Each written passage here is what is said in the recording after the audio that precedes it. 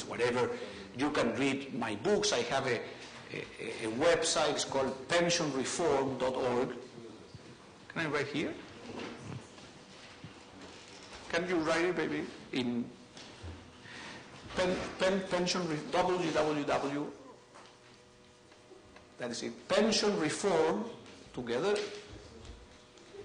Reform, yes, .org.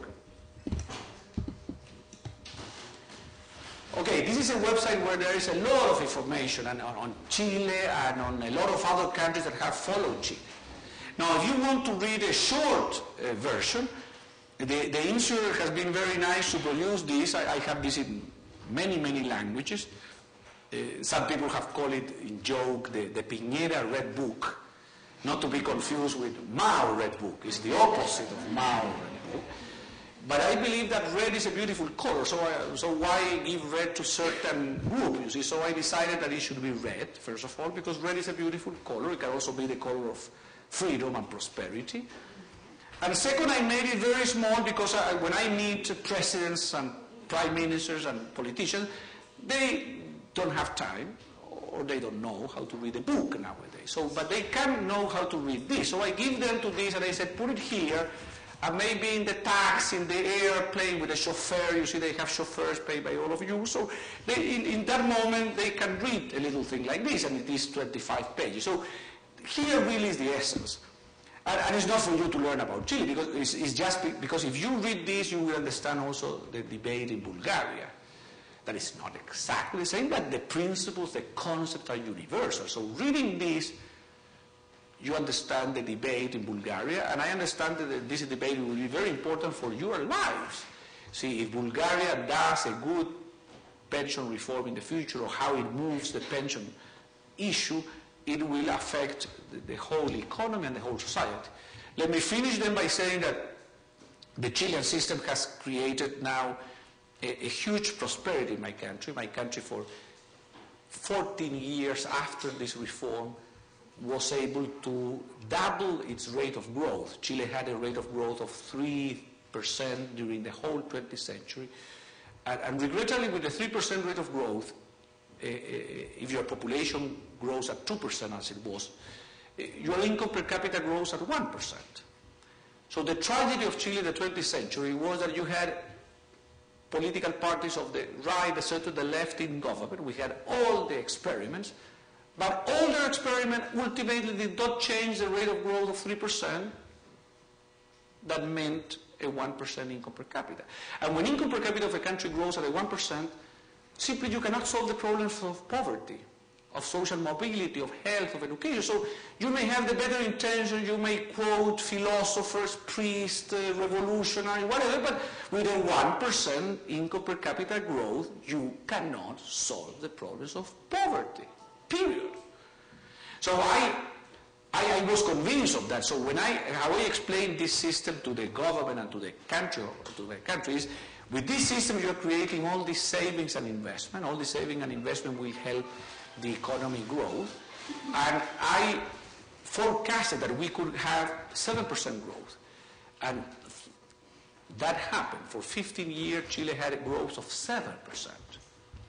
Since at the same time population went from 2% growth to 1.5, it meant that for all that period, Chile had an income per capita growth of 5.5% a year. So our income per capita has been multiplied by 3 since this process began in Chile. And today, we were discussing with some economists, we have an income per capita at appropriate exchange rate, there's a technicality there, but an income per capita of around $15,000. 15. That means that Chile today is the richest country in income per capita of Latin America. You see, and this is very special because you may not know, but Chile, if you look at a map, Chile is a country like this. You see, it's a long and narrow country, so it's very unusual that long and narrow countries get rich, you see. Because we have all to walk like this, you see, in the streets. It's a very... But anyway, this long and narrow country, you see, here we have a huge country that is called Argentina. Argentina at the beginning of the 20th century was one of the 3 four richest countries in the world, with the US, Canada, Australia. So Argentina was 3, 4 in the world, and Chile was number 90, 100, I don't know. Today, Chile is richer in per capita term than Argentina. Even though Argentina has everything, has oil and gas, has wonderful agricultural condition, forest condition. No, Argentina is was blessed by God until they forgot God and God forgot them, you see. So they are going down. And Chile today is richest than Argentina. So a country with no natural resource where people have to walk like this in the streets, you see, but still ideas have consequences, you see. So, and a country with a good pension system explained in a little red book can produce growth and savings and investment and incentive to workers, that instead of going to the street to get an early pension or to make a fraud and have a disability pension, workers now in Chile have the incentive to work longer. The longer you work, the higher your benefit. They have an incentive to save more. The more you save, the higher your benefit. They have incentive to look at the government very closely, because the better the government manages the economy, that is reflected in the bond prices, in the stock prices, in the inflation rate, and the more your benefit.